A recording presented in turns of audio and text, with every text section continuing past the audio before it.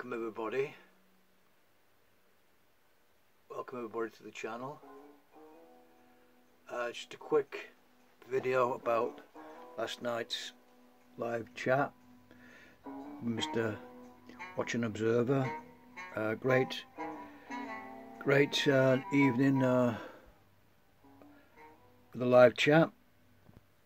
One of the highlights of the show was the interview or the chat with Mr. Shakespeare, well-known guy in the situation with BBC threats from Capita and people.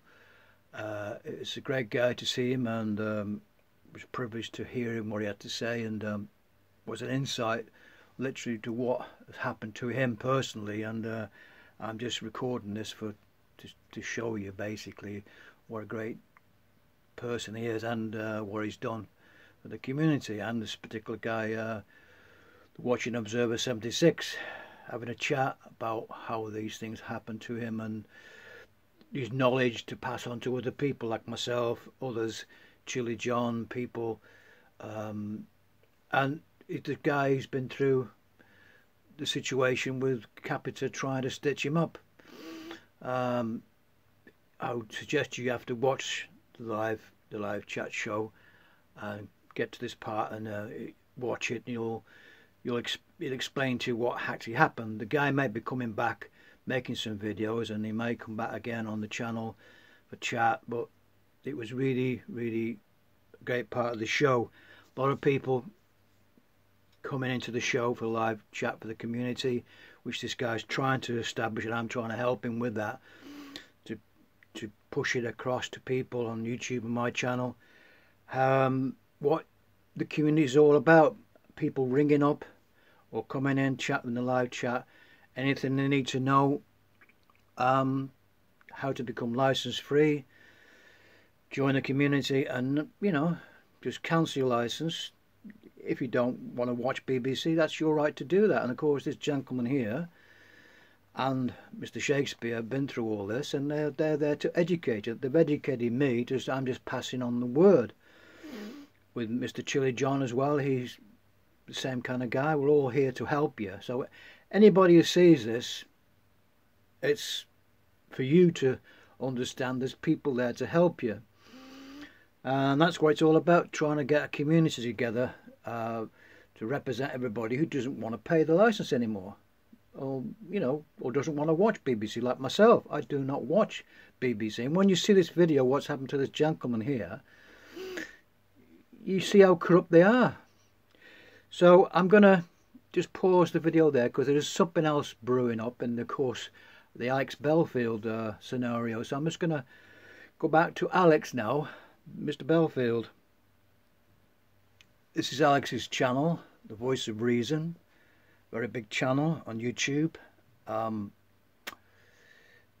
I've just saw one of his latest videos saying about himself, what he's doing his latest video, and he's just saying I'm going to let you play. I'm going to play it, and obviously save it for him. That's what he said, basically, to save the video. So I'm going to play the whole episode for you and put on my channel, and obviously you can make up your own mind. It's on record then on my channel for him anyway. That's what he's saying. So I'm going to play the whole video and see what you think. What we have to worry about is that people want you behind bars for telling the truth and making YouTube videos.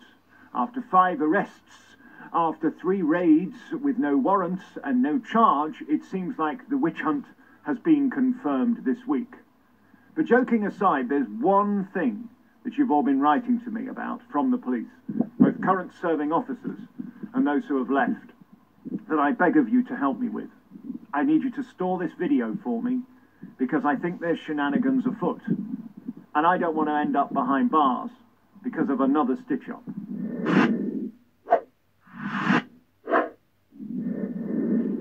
Saturday afternoon here live across the world on the #1 programme for free speech. This is bigger than LBC and Talk Radio put together. It's the Voice of Reason as I sit here by the door that was smashed in by Nottingham Police, or something to do with Nottingham Police, on Thursday. There was a peculiar van that has given people cause for concern, and I really need your help because these officers came, 9 of them, didn't follow the law, didn't have any evidence, let me go within 5 minutes of being interviewed and brought me back after 4.5 hours of searching this property. But the question is, what were they doing in here during that 4.5 hours? Yes, what is it for? No, could you tell me what you're doing? Come down to the door, sir, then we can explain it to you then. Okay, Alright. well I'm not, are you arresting me? Sorry? Are you arresting me? You are going to be arrested, yes. Okay, and are you raiding the house again? If you come down to the door, rather than having to shout. No, I just like to... Are you intending to raid the house again? Right, do you want to come down to the door, please, or we're going to put it in? You're threatening to put my door in. I'm not resisting arrest. I need to speak to my lawyers. Come down to the door, please. I need to speak to my lawyers. I'll come down. Come down. I've been blown away by the kindness, by the comments and by the advice given by former officers and current serving officers. I've had thousands of messages and emails, and one of the things everybody said is I need to be very careful what is currently in this house. Now, I need you to know I've been raided 3 times without a warrant and they found nothing. Now, if I'm raided again tomorrow, for example, and they suddenly find £10 million worth of cocaine or heroin, we've got to wonder what has been going on. Now, I'm not saying they have, but I've been told by enough people that I need to make it clear and ask you if you would be very kind to save this video, that if there is suddenly a press release put out by either the BBC, who are in complete collusion with Nottingham Police to have me arrested 5 times with no evidence proven by the fact there's been no charge, they're seemingly going to stop at nothing to have me shut down, silenced and gagged, bearing in mind that this week I was accused of bombing the BBC with no evidence whatsoever, which is the reason I was released within 5 minutes. I now have a new temporary front door, costing about £1,000. I've got to spend £2,000 on having the place swept for bugs. I've got to spend another £1,000 on a mobile phone today. They have not returned it. They said they would. They promised me it would return yesterday. They didn't return my call. They didn't return the phone. How could they? I haven't got the phone to call.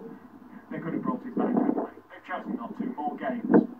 So here we are, wondering what is in my house and what are they going to do next. Now they're desperate. Now they look like fools, and I need you to protect me. Please save this video.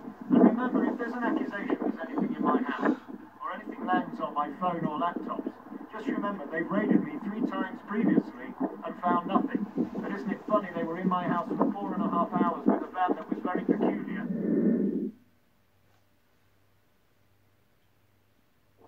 Peculiar, there was a van that's quite suspicious according to people from the police that I should be wary of. I just want you to know that I, as Billy Joel said, am an innocent man with no front door.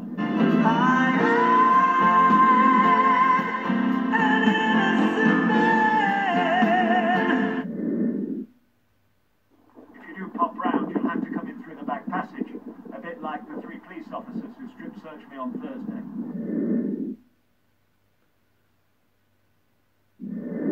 Please save this video. I'm making fun, but there's no jokes here. If they come back and find something, I can assure you it's nothing to do with me. How could I possibly trust Nottingham Police or the BBC at all? Please get me in court.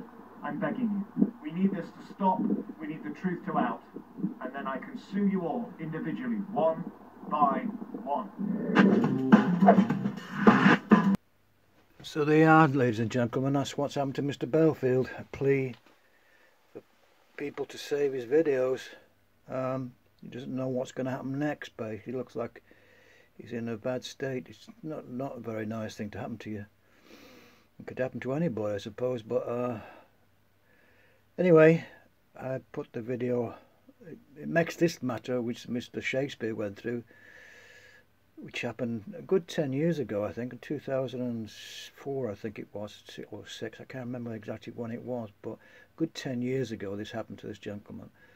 But now what's happening to Mr. Belfield, Alex Belfield, is similar tactics to what happened to this gentleman. They try to stitch him up in court. So it's hard to take in. You have to sort of watch these things and sort of have a think and think what you think, and think, is it the BBC or is it a soap opera brewing? I don't know. It's certainly intriguing times to sort of But anybody who's into the BBC or YouTubers, I mean, I'd be interested to find out what everybody thinks about it. But anyway, I'm going to leave it there with, obviously it was a great show last night. And of course, this gentleman knows a lot, and I hope he comes back on YouTube and does a few more things for enlightening people on how to become license free. And of course, you've got this channel on Friday night, Mr. Watching Observer 76. He's going to carry on with this community channel of helping people become license free. So I hope to see you there myself. I'll be there regular on a Friday night. But last night's show was very good, and I hope you watch, have a look at it, and if you want to be license free, it's all there for you, how to do it. Anyway, I hope you like the video. Do the business, subscribe, put some comments down, you know, so I can get my message across. I mean, that's what it's all about, trying to pass the word on to everybody else that I'm free from a license. I do not watch the BBC. And after you see all this, you think, I don't want to be associated with them at all. I don't want to watch anything they produce.